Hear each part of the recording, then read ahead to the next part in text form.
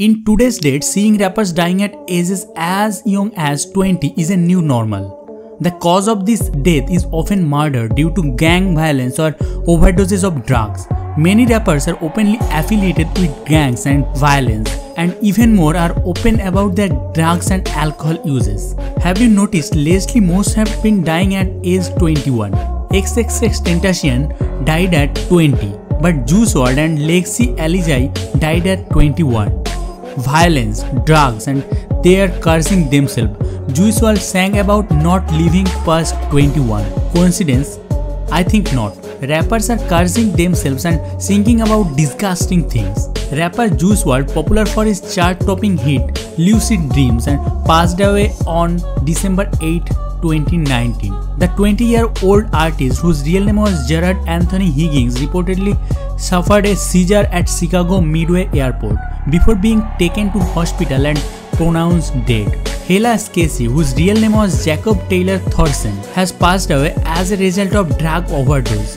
He was just 18 years old.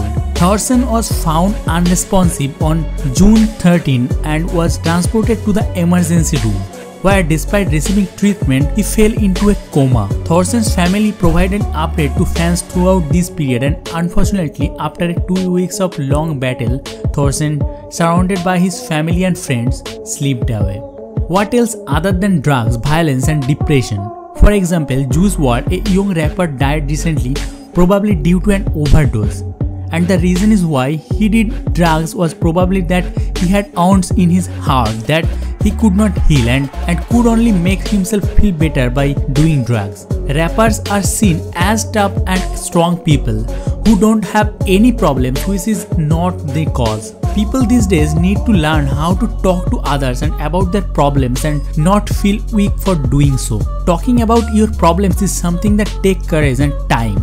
Juice WRLD was a talented man, and it was sad to know that he was gone forever. Most people thought he was just bluffing in his song about how sad his life is and thought he was very lucky to be famous. Rappers live fast and blow through earning from sex, drugs, and the industry of hip-hop. They are really living under the terms YOLO, you only live once. Also, creating needs with other rappers is what really is funny. Fans face a glimpse of their favorite rappers' enemies and just show cowardly act by killing off the rappers. You can find a complete list of rappers who got killed on the Wikipedia, and the list is quite long. So in today's topic, I have shared my views, and what's your opinion about this?